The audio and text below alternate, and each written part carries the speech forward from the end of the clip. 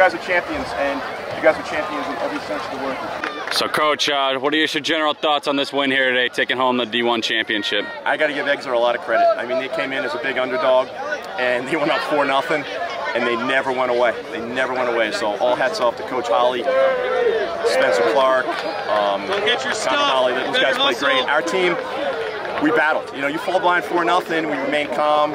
I mean, if I had to give a few shout-outs, when you were in a tight game and you get the ball over and over again, I don't know if J.J. Murphy was 100%, but he was probably, maybe he lost one. So 16, 20, I think he was 19 of 20. So when you win 95 on the faceoffs, that's huge. So that was huge. Our defense, we gave 4 in the first quarter, and then we held them to 3 the rest of the game. It was really 2 until they got one late.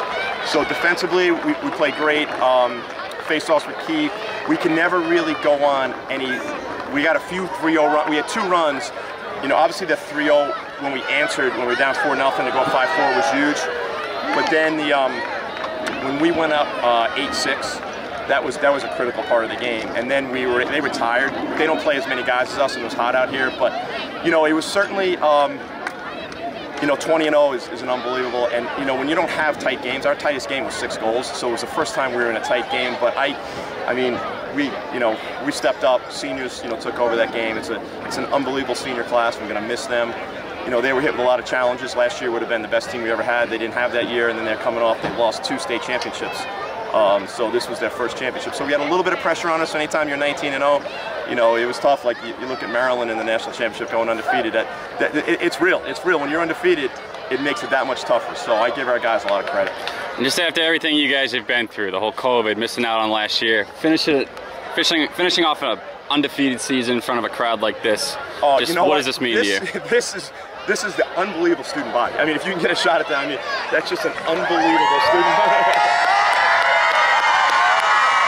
I mean, it's just an unbelievable student body, from our principal, Jason Strinsky, to our D, Ryan Brown. They wanted us to play. They wanted this. They wanted a sense of normalcy. And you could see how important it is for our team to support, but also for the student body to be out here like this. I mean, hats off to Jeff Collins and the NHIAA and Corey Parker from Bedford, the AD, for hosting this. I mean, this was a first-class event. I mean, to be able to, we won the basketball championship, and it was great. We won, but without the students there, it just took away from it. But having them there, that was awesome. I mean, it was a great high school event. I mean, now I'm going to really enjoy it because I didn't really have too much time to enjoy that during the game at all. So, boys, winning the D1 championship after this crazy year in front of a crowd like that, what's this moment like for you guys right now? It's everything. It's really amazing to see everything in the past few months come together. I mean, we had a tough road and we just battled out all year, and it feels great.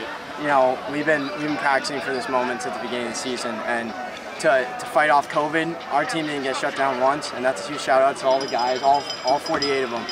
Even the ones in the stands, they deserve it too, just as much as us. We all did our part, and it worked out, and we came out on top.